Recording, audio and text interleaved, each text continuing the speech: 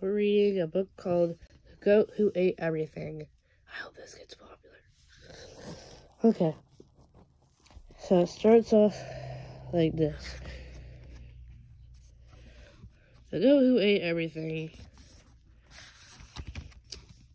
I had a brother who was a kid. No joke, he was a goat. He was a billy goat catastrophe, a constant eating catastrophe.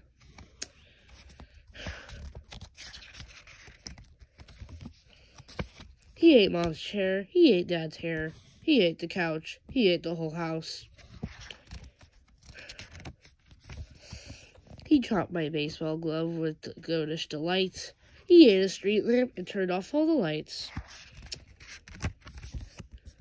He chewed flowers and plants and fire hydrants. And we went on vacation, and he ate all of France.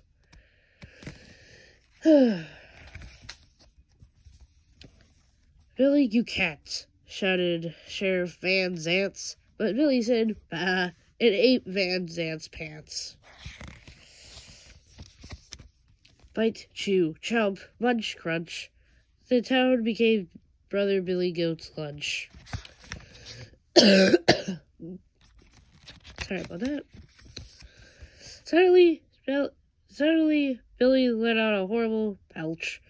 Billy Goat had a stomach ache like no other. He turned green, blue, and every color. Gurgle, gurgle.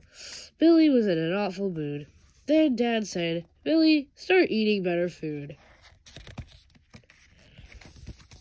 Try lean protein, low-fat dairy, vegetables, whole grains, and fruit. Choose a good diet before too long, and you can grow to be big and strong. Now today, I'm proud to say, Brother Billy is feeling great. Although sometimes we remind him, eat your food, not the plates. And that's the end. I hope that you enjoyed this story, because it's very funny, and also kind of scary for a goat who actually likes to eat everything. But anyways, I hope that you enjoy the story. Anyways, bye.